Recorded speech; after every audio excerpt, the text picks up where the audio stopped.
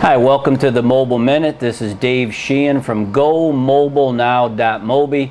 And in this Mobile Minute, I have a case study I want to share with you in the hopes that you might get some ideas that stimulate some thoughts on how you could use mobile marketing to grow your business. One of the things that I see a lot of in mobile marketing is food, restaurants, fast food places, things like that. So the case study I want to talk to you today about, I'm sure you've heard of them, is Pizza Hut. Pizza Hut is using mobile marketing big time, and it's working for them. So they set up a campaign, and what they did is they created a keyword, which is always the foundation, is you'll have a keyword for your business. Their keyword was win pizza. And what they did is had people text that to a short code. I won't give you the number. We don't want to burn up their lines. But anyway, Pizza Hut's objective was they needed to make their pizza and pasta dishes stand out among other brands in the field. So one of the things that's cool about mobile marketing is it helps you stand out from the crowd. I mean, how many of your competitors do you know are using mobile marketing? Probably none. Would you like to be the first? I hope so. If not, I warned you. Anyway, so what they did, they had a target audience of consumers between the ages of 18 and 35. That was their target. People of all ages use mobile phones. The majority fit into that demographic, but the numbers are going higher. So their strategy, they wanted to quickly build a database, a mobile database of cell phone numbers through the traditional media of television. Now this is just what they did. So they set up a television commercial, and what did they have them do? Grab their phone and send win pizza to the number. That was the commercial.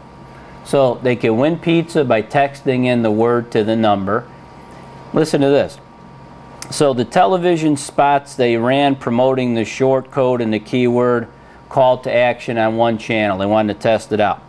So between the combination of the text message and the great prizes, such as they got first prize was free pizza once a month for a year. And second prize was chicken Alfredo for a year. And then the other prizes, Pepsi or a large pizza for forwarding to their friends. So one of the things you could do in mobile marketing with text is you could give them some incentive to forward it to their friends. Viral, you've heard of that term. If not, you're going to find out about it. So that's cool. So the forwarding to the friend, it was also used to drive further participation and put individuals in control of their ability to win prizes, taking the element of luck out of the equation. So basically what they did is they had, if you forwarded a text to 5 friends, they received the 2 liters of Pepsi. And by forwarding it to 10 friends, they received a free large pizza. Okay? Listen to this. Here's the results. Pizza Hut saw more than 12,000 entrants in the first 2 weeks. Imagine that. 12,000 people in your mobile database that have opted in because they want to hear from you and they want to win something. Whatever the value add is, now you have the cell phone numbers of 12,000 people that you can click a couple buttons with and communicate with all of them at the same time about whatever you want. Awesome. New product, whatever. Listen to this. More than 3,000 people texted in during the commercial alone. So people are sitting there watching TV. Everybody's got their cell phone for the most part within about a couple feet from them, right next to them. People sleep with their darn phones. They decorate them. It's crazy what people do.